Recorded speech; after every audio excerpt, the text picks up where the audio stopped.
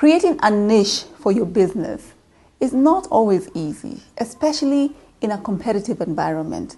But that did not stop Steve Kiindi, our guest on Road to Success.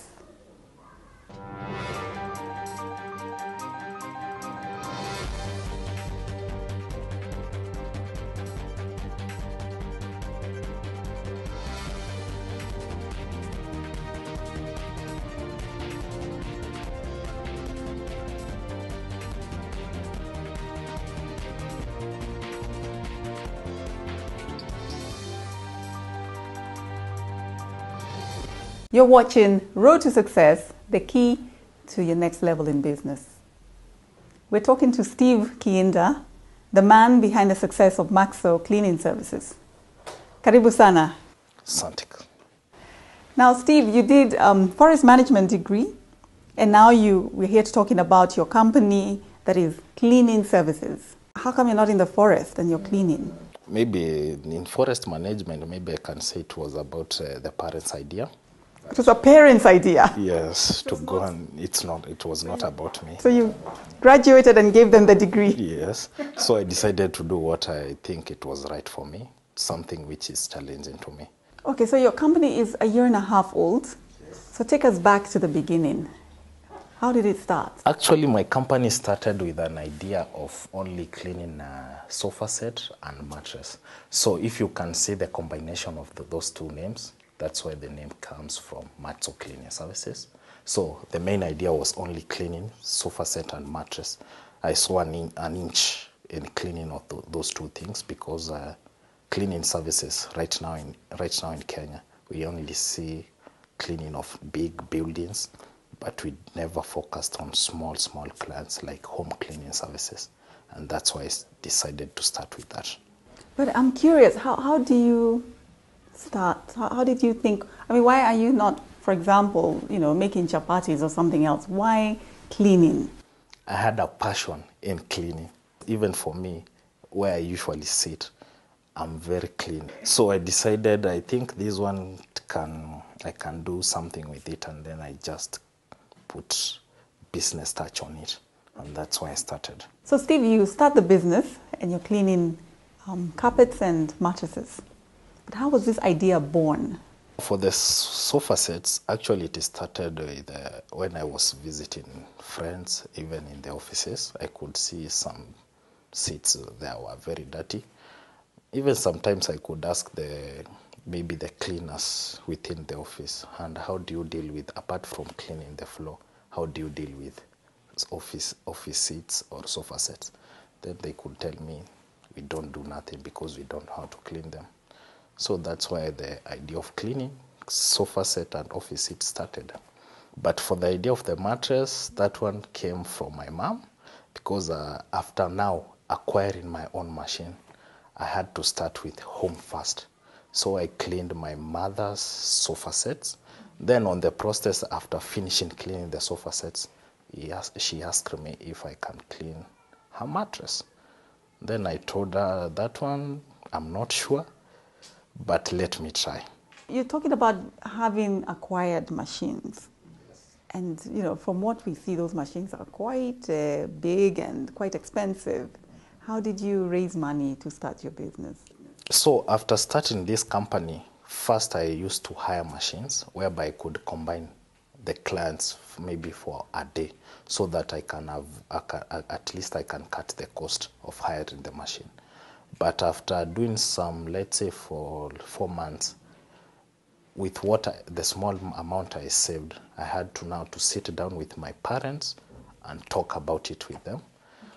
But my mom was very supportive, and she decided to support me. So she gave me the balance for me to acquire the machine.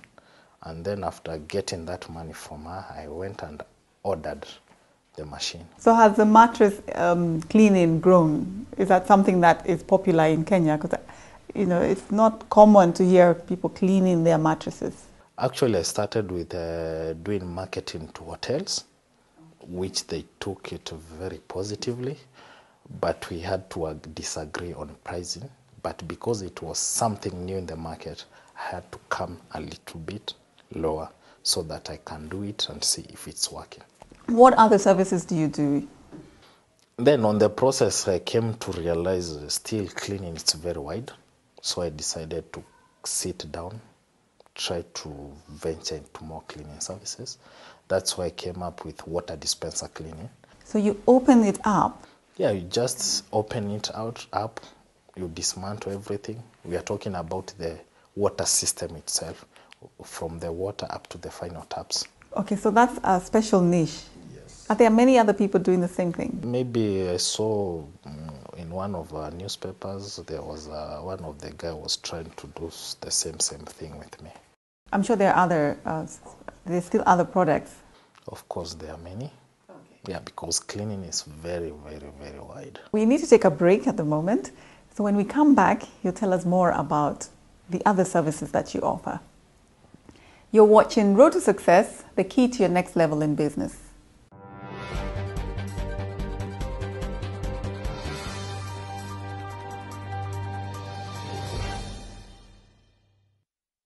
You're watching Road to Success, the key to your next level in business. And we're talking to Steve Kiinda of Maxto Cleaning Services. Yeah. Steve, just before we went to the break, you were talking to us about the different services that you offer. What other unique services are you offering? Currently, I have other unique services. We are talking about roof tiles cleaning, because right now people do some innovation in their houses. But what about the roof? They just leave it the way it is. So that one, it's another unique services. What is roof cleaning? Is you sweep off the leaves, or what do you do exactly? When we are talking about roof cleaning, you can see the tiles. They usually change the color. They don't have the original color. So my work is to make sure I return them to the original color. And I also clean kitchen hoods or chimneys in hotels, because I've come to understand, like, hotels, they do have their chimneys, but they don't clean them. And you can argue with them in terms of, like, they may cause fire, or it's unhygienic, because once there is heat, that oil cooking fat can start melting and going back to food. Yes, so that one is unhygienic. Then apart from those two unique services, I also clean tanks, water tanks, despite how big they are or how small they are. Because in the house, we usually clean our buckets once you want to refill the water with them. But what about our tanks? We are talking about on top and underground. We don't clean that, because you may say they are very complicated. So you're talking about the outside of the tank? We are talking about inside. So, and like, apart from cleaning what we have in the house, what about the outside, the big storage? We don't clean that. So I decided to venture in that and to invest on it. And how often would you advise people to clean their water tank? For tanks, I can say we are talking about you can do it for after 6 months or after a year. That one is recommended, because here we are talking about, in water we do have a lot of bacteria in it. So the main aim is to make sure we reduce the bacteria in water, so that we can live safe and healthy. What made you want to clean that chimney, the first one ever? The first one, actually, I was given a contract to go and clean kitchen floor, because there was inspection to be done. So in the process, while I was cleaning the kitchen floor, I saw the kitchen hood. Then I asked the owner of the hotel, what about this one? Are you planning to clean this or what?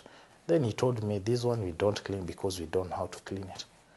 Then I told him, let me try. An opportunity just landed. So I did it, and it was perfect. So I decided to venture into cleaning of kitchen hood. Excellent. So what have you encountered as your challenges through this process? Maybe I can say one is capital. Second one, it's about you have to come with new technology to deal with those challenges.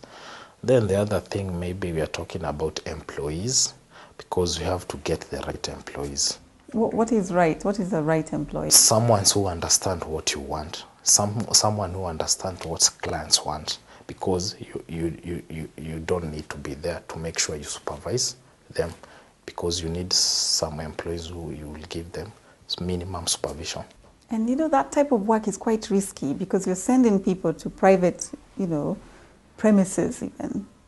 How do you ensure that, they're going to perform, deliver, and not go there and do anything disadvantageous to your company? First, once I decide to employ someone, you have some forms to fill so that at least I have next of kin, somebody who is accountable. Maybe something has happened. And then after there, now you have to work under probation.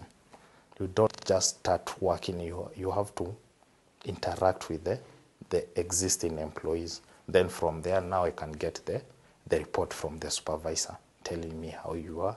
And then from there, now I see what next for you. Steve, you've told us you're 27 years old, you're hiring 28 people permanently and 17 casuals. Tell us, what is Steve? How shall we meet Steve at 70 years? First, I can say we have a big opportunity outside because right now we have a new government. We are talking about counties. That's one. Then we have East African community or East Africa, Central Africa community. That's another market for us. And then apart from that, I want to build my own brand because my main aim right now is branding. I want to come up with my own brand whereby I'll be identified by a certain brand. Having worked for a year and a half now and employed all these people, what are your main lessons learned? First lesson I've learned out of this job first, you have to understand your client because in business you don't just go and just give the quotation to the client. The lesson number 2 I've learned, we are talking about have to invest heavily on technology because technology will cut cost and you will give the perfect job to the client and the client will be happy with you. And what would you advise us in university? Currently doing some courses and maybe they will not need them, like you did. What I will advise them, education is the key to success in life, but you should think outside education system. Don't think about just passing your exam. Think outside the exam because outside we do have a lot of opportunities for young guys and with unique business outside. So stop thinking about the certificate only because I'll tell you this, for the certificate, it will help you to understand the outside. After class, it will help you understand the world. Steve, I think you are born for such a time as this, where you are making such a huge difference in this economy at such a young age. We wish you all the best. Thanks a lot. Watching Road to Success, the key to your next level in business. Remember, opportunities don't just happen. You have to create them. God bless.